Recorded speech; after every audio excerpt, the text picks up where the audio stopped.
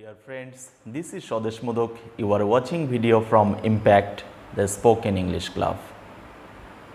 This video is a different one. Please keep watching this video.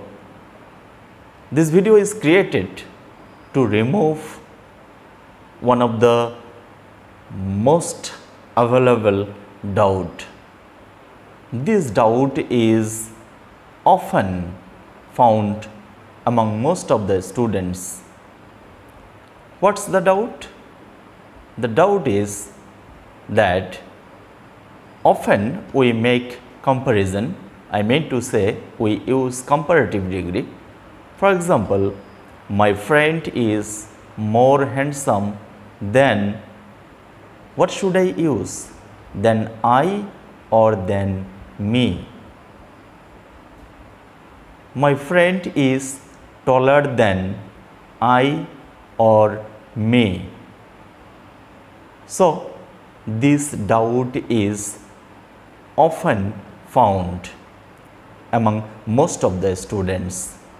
So, this video is created to remove this doubt. Get ready to listen. I am telling you both the form I and me. I mean to say the subject form and the object form both are correct. I can say my friend is taller than me and also my friend is taller than I. Normally, if I use I, verb is used after the subject form. Okay, I should say I am. Sometimes we use the verb within bracket. Okay, but there is a slight difference. I should tell you this because this is also important. The difference between the use of me and I is that the use of me is informal and the use of I is formal. So, the distinction lies in the formal and informal, nothing more than this. Okay. So, we can use both of the forms, either subject or object. Okay.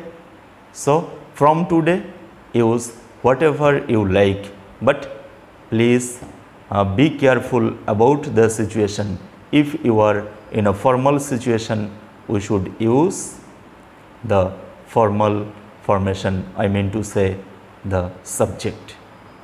Okay. And if you are in an informal situation, you can without any worry use the objective form, I mean to say me. Okay. So, today up to this. See you soon. Thank you.